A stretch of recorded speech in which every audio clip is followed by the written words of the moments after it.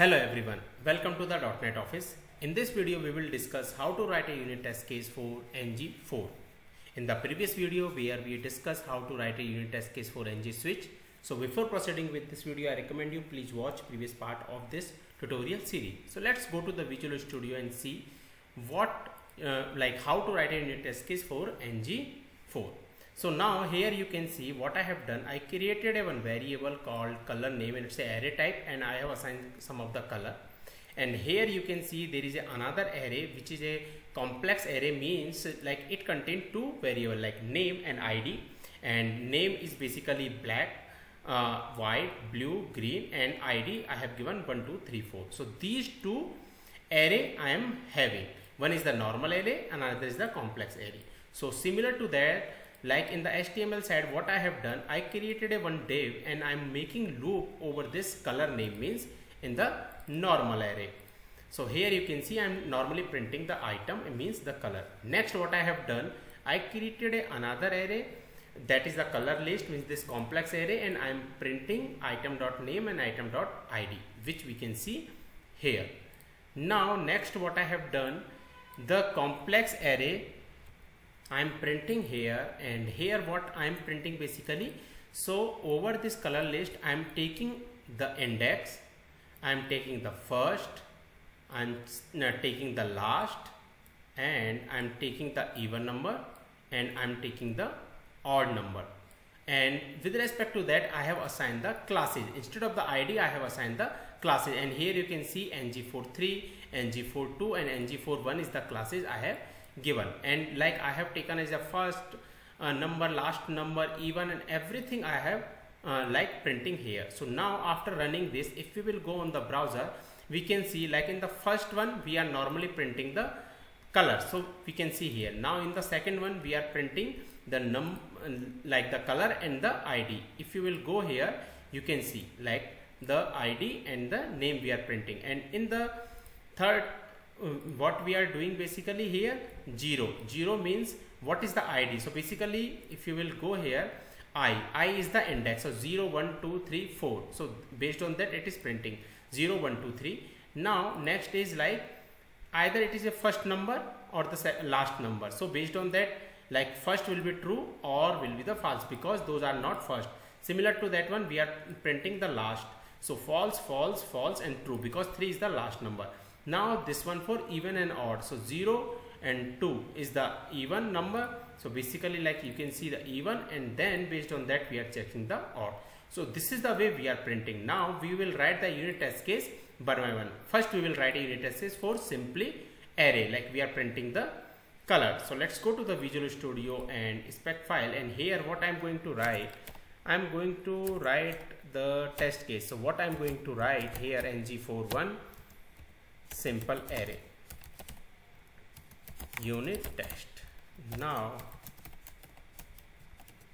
inside this one, first let's take that DOM element,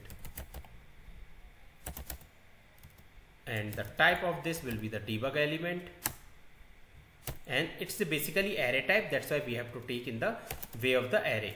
Now fixture dot debug element dot, now here query all, because we have to get the all the data, like by the loop it is going, we have to take. And how we are taking, by dot css, and the class which we have defined dot. So now here basically, so now query all, and inside this one by dot css, inside this one we have to give that particular css, and that is like for this one ngFor1. So now this I am printing here. Now what I will expect, so expect element dot length. What will be the length? Dot length, and the length of it is 2 equal, and here length will be 4. So now if you will save it at point of this time, so if you will go on the browser, there are currently 4 color, that's why the length will be 4. So now once we will save it, we should see one test case should pass here. If it is failing, now let's see why it is failing here. So let's go on the browser, and what it is saying, expect 0 2 equal 4. Let's see why it is expecting 0. So now here, like first what we have done, we have print like element and then debug element, fixture debug element dot query all by dot css.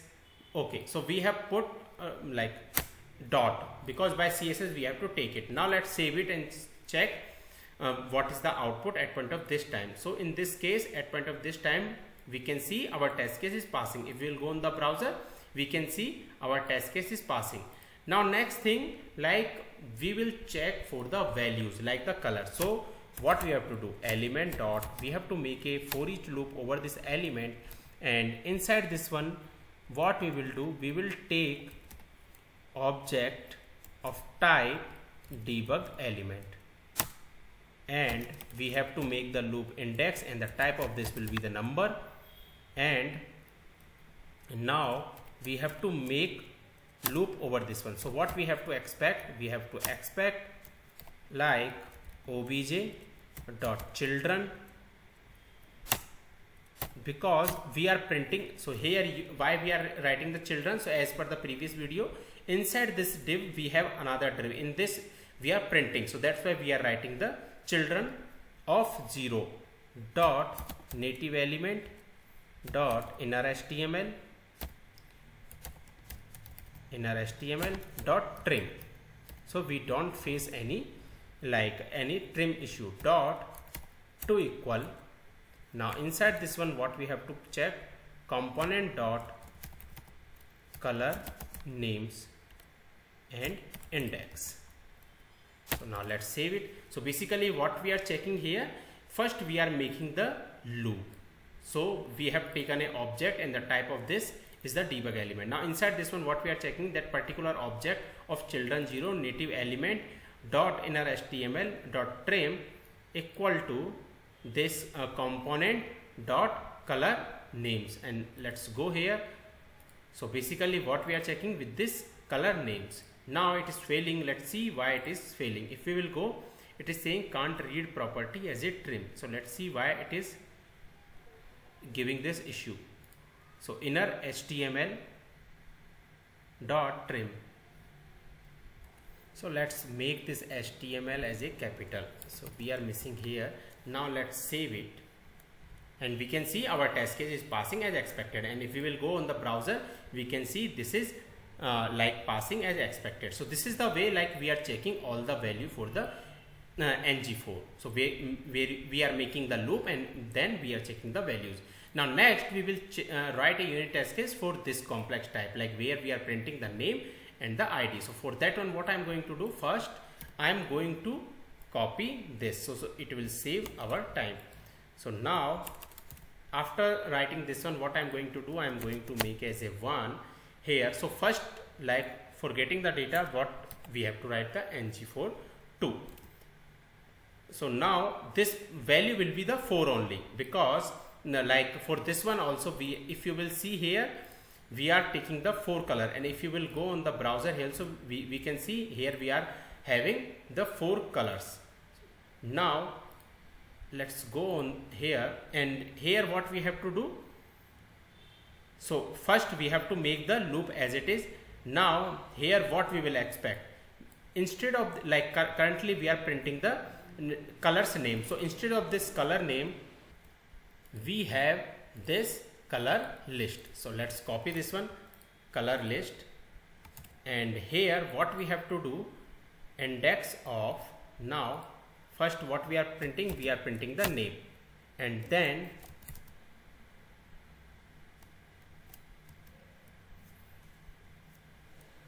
so let's take, and then what we have to write, we have to component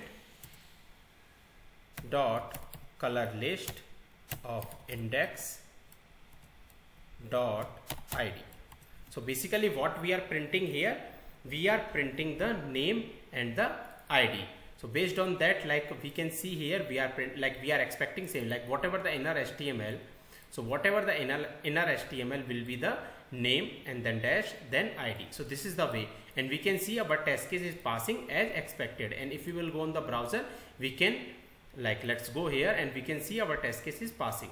Now next we will write the unit test case for this third one, where we are printing the like index, first, last, even and odd. So for that one, what I am going to do, I am going to copy this one, and here I am going to write as a 3, and here the class ID will be the 3, and for writing the unit test case, this will be the same because the color length will be the 4 only, and here the index is the number, and here, so what I am going to do, I am going to take a one variable inside this one output, and here what I will do, so here I will take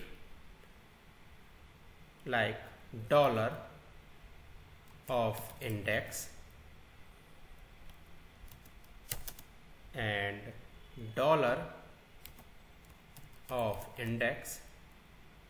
If it is equal to 0, then true, means the first number. So basically if the index equal to 0, it means it's a first number, otherwise it's a not, means the false. Now next is dollar of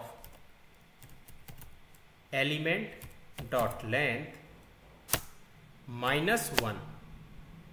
If it is equal to index, then it's true, otherwise the false. So basically this is for like the last number. So whatever the element length is there, if we will make minus, because array always start from the 0. If it is equal to index, then it's true, otherwise it is false. Now after this one, again dollar of index, if we like take 2 equal to 0, then what it will be, even. And then if we will take dollar of index module of 2, if it is not equal to 0. So if it is not equal to 0, then it's an odd. So this will be the odd. So what we have written, first we have taken the index. So if you will see here, we are printing the I, means the index. So here I have taken the index, then we are checking it's a first number or the second number. So based on that, equal to 0, and if we are for the last one, we are checking this, like if the element length minus 1, then equal to index, it's a last number, and based on that we are making true or false. And then we are checking odd and even. If it is like if the module is 0, then it's an even, otherwise it is the odd. So that we are checking, and all this value we are taking inside one variable, that is the output. Now let's copy this one, and here what I am going to do, dot inside dot equal, I am going to check it. So here I have like what I am checking, like if the inner HTML.trim, if it is equal to output, then the test case will be passed, and we can see on the browser, and here like all the 3 test cases passing, and here we can see the test case is passing. So this is the way we write the unit test case for ngFor. So that's it for this video. If you have any question and doubt, please comment. Thank you.